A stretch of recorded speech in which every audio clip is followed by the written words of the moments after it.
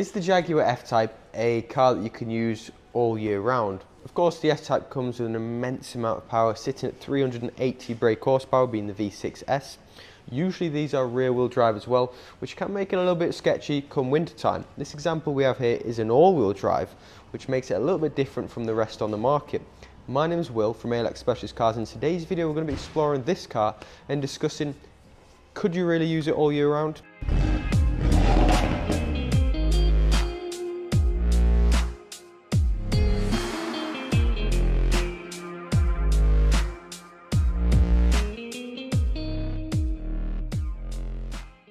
So this is it, the V6S Jaguar F-Type, and if you have been keeping an eye on our social media or just our website, you'll notice we get a lot of Jaguars, a lot of F-Types, and we do get them all year round, and that's because they sell very well, they're very popular cars, and they represent incredible value for money.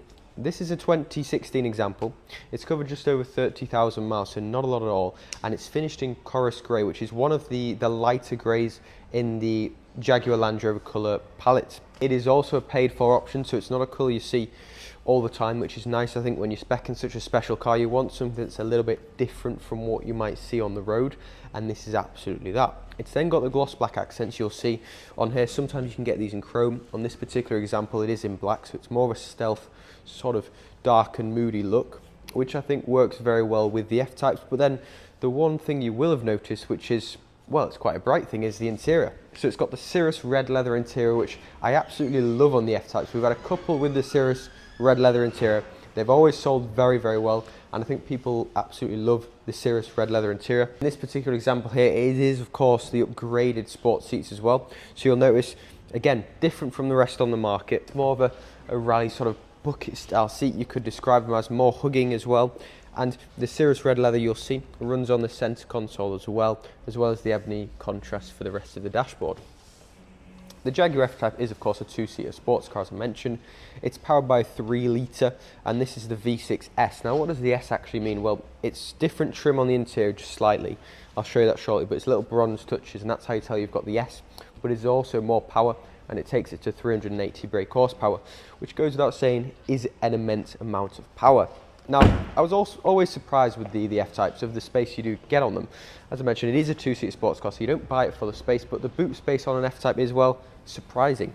So as you'll see inside, as well as being absolutely unmarked, the condition is just incredible, as is the space. I don't think you would expect this from a sports car, a two-seater sports car, and that's why I think the F-Types are popular, because it is a car that perhaps you can use all year round if you want to. And the F-Type V6S is from the rear. You see the twin exhaust just in the centre there, and then the one unique thing is the all-wheel drive badge here. So as I mentioned once before, this car is all-wheel drive. Usually these cars are rear-wheel drive, so it's quite special to have one all-wheel drive, and that's what makes this potentially a car that you could use all year round. Not saying you couldn't just with the rear-wheel drives, but it would certainly be a handful. Inside the cabin, guys, if you are going to be sort of watching this video, chances are you want to be a driver, and I don't blame you. It's an absolutely incredible place to be. The V6S sees the touches of bronze just on the starter button, on the little sports mode selector there. But then as a place to be, you get electric seats. You can adjust the backrest as well as just the height of the bottom part of the seat. It's a petrol automatic, but then you've got the paddles on the back of the steering wheel as well. If you did want to shift it up into manual mode, you absolutely can. This car's then got the active sports exhaust, which is basically a valved exhaust. So you can press a button in the center console that'll open up the valves and let out the incredible sound that the V6S produces. Now, getting in a Jaguar F-Type, well, it feels very special. It feels very luxurious, and I think the thing that Jaguar do very, very well is balance the luxury build that Jaguar are known for, but then with the power and the aggression that you get from the outside of it. Things on the interior, just to highlight, the panoramic roof. That's a big option on these cars, quite an expensive one at that. When the first person specced it, they paid for that, and it's also got a blind, which you simply pull across like that. If you it is a summer's day, the sun's beating down, you don't want the sun coming through, absolutely pull that through and you'll be fine. Now the active sports exhaust that I mentioned, I'll show you a few of the controls you get on here. So the active sports exhaust is this button here, as I mentioned, just opens the valves. That one raises the spoiler, because they do have an electronically adjustable spoiler. If you go above a certain speed, it'll lift automatically and tell everyone that you've been speeding, but you can actually press it on with that button there. The screen on these Very intuitive, very easy to use. It is all touchscreen, so it's got radio, sat nav, Bluetooth, all the normal stuff you would expect. But then if I click across here, you'll see you've got more settings such as ambient lighting, cameras, because it's got reverse camera, which again is another option. It's then got front park assist as well, which is an addition to the reverse camera. So you've got to pay for both of those separately, which the original owner did. Dynamic, that's where you can actually adjust each of the settings of the sport mode as you would like. So you can change the engine tune, the gear shift, the steer and the suspension, and you can do all that individually, so it's sort of tweaked to how you would like it, and you can save that so you'll be good to go. And then one more thing, it's also got heated seats which you can control on here. But enough talk about that, let's check out how it sounds.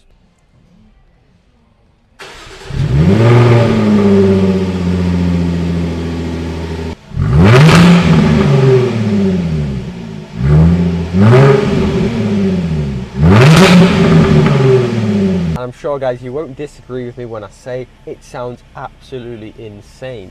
Now I had the exhaust valves open, which allows a little bit of pops. You might have noticed, just light pops and sort of crackles, nothing obnoxious. It does sound very, very good, and with the exhaust valve closed it'll just be a nice sort of monotone but gentle sound. And what a lot of people and Jaguar enthusiasts say is the V6 engine in this car is actually one of the best sounding V6 engines in the world.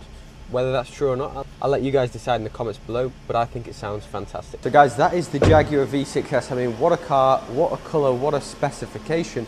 And of course, this is the all-wheel drive variant. So is it a car you could use all year round? Would you want to? Let us know in the comments below, but I think it does work. If it was just the rear-wheel drive, might be saying a little bit sketchy, but with the all-wheel drive functionality, it would be an absolute pleasure to drive this car all year round. It's just come into stock today.